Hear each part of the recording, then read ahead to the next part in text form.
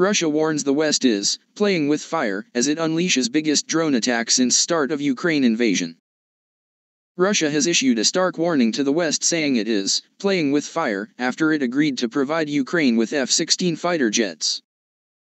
The warning comes after Vladimir Putin's forces unleashed a heavy airstrike on Kiev that was described as the largest drone attack since the start of the war. The hit was followed by another attack in the capital this morning. Speaking in a TV interview, Russia's Foreign Minister Sergei Lavrov warned that Western countries were playing with fire by agreeing to provide Ukraine with game-changing F-16 fighter jets.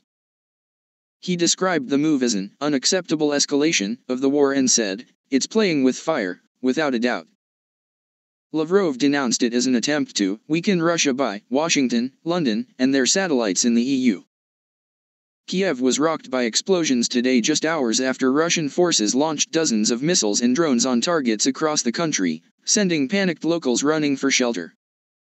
Heartbreaking footage shows terrified children screaming as they ran for their lives to the nearest bomb shelter.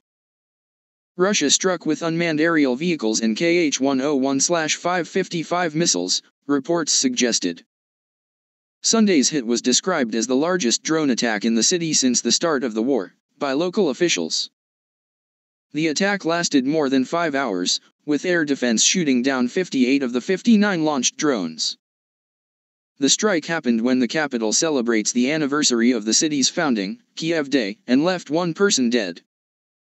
This morning the city's mayor Vitaly Klitschko said there were explosions in the capital's central districts and that emergency services had been dispatched before urging residents to stay in shelters.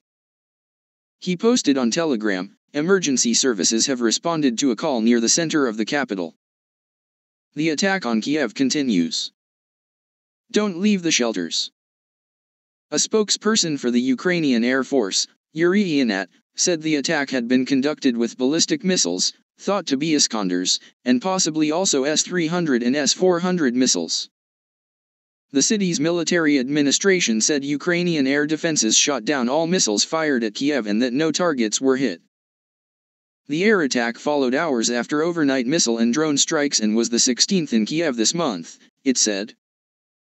Ukrainian officials said the attack put 5 aircraft out of action on a military target in western Ukraine and caused a fire at the Black Sea port of Odessa. Ukrainian officials said the attack put 5 aircraft out of action on a military target in western Ukraine and caused a fire at the Black Sea port of Odessa. Authorities said work was underway in the region of Khmelnytskyi to restore a runway and 5 aircraft were taken out of service.